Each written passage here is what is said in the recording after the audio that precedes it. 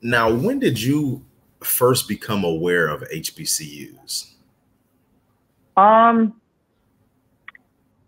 Like maybe 10th grade. I knew like Howard just because I feel like everyone knows Howard because, so many people just shout out Howard all the time. But my friend who's 2 grades above me, I basically called her my sister. Like, we were always together. She always made sure I was doing all right in school. And she's at Hampton as well. So that's when I heard of Hampton. And then all the girls 1 grade above me, most of them went to an HBCU as well. And that's kind of how I got started, because a lot of them would come back like, you should really go to an HBCU. Like, you'll love it. I'm like, I trust you guys, so I'm gonna look into it. I looked into them, and I just like, all right, I think that's the way to go. My baseball coach, he preaches, knowing your history and your background. So he sat us down when we were like 10, 11 and had us watch like The Roots. And then when we were 14, he had us watch The Roots again, and then watch Selma and all the, like Glory, a bunch of movies that were just about African Americans, and, to learn our history. And then that's like when I was like, all right, yeah, like, I think the HBCU is the way to go, just because I love learning about civil rights and hearing stories about that. So I just figure, I think that's the way to go for me. All right. That makes sense. Now, why Hampton? And my sister went to Hampton. So when I was in the 5th grade, well, 4th grade, then I was about to go to 5th grade, she went to Hampton. So in the 5th grade, you're still kind of young. I really didn't know.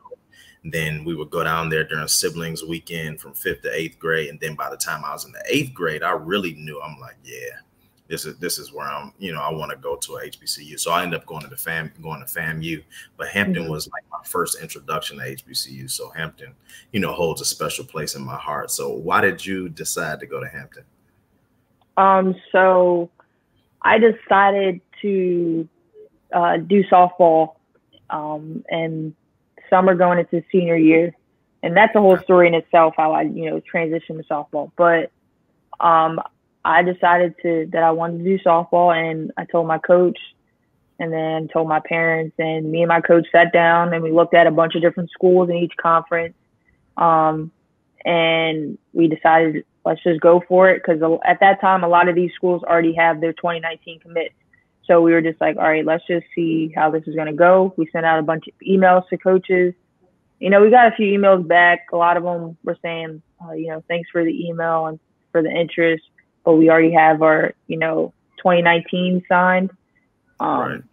But then Hampton and Bethune-Cookman got back to me, and they were just like, oh, we'd love to have you come to a camp and everything. And I went to homecoming. And that was just amazing for me. I was like, I love it. And then I came back down I came for camp, and then I came down for homecoming. And then this Sunday, I got to go to the Scripps building, and we got to, tour the Scripps building, talk to the dean. And I was like, I think this might be set in stone. And I kind of waited. I didn't talk to to Coach Angie. I didn't really talk to anybody else. Like, I just kept it to myself, and, just kind of going through like, all right, this is a plus, this is a plus. And I was like, so they have a great journalism program. That's a plus for me. I'm like, it's only 5.5 hours away, 5 hours away. That's another plus. And I knew a bunch of people in the area who were very good family friends. So if I ever needed anything, I could just call them. And I was like, that's a big plus. And I was like, I think that's the way to go. And that's how I got started at Hampton.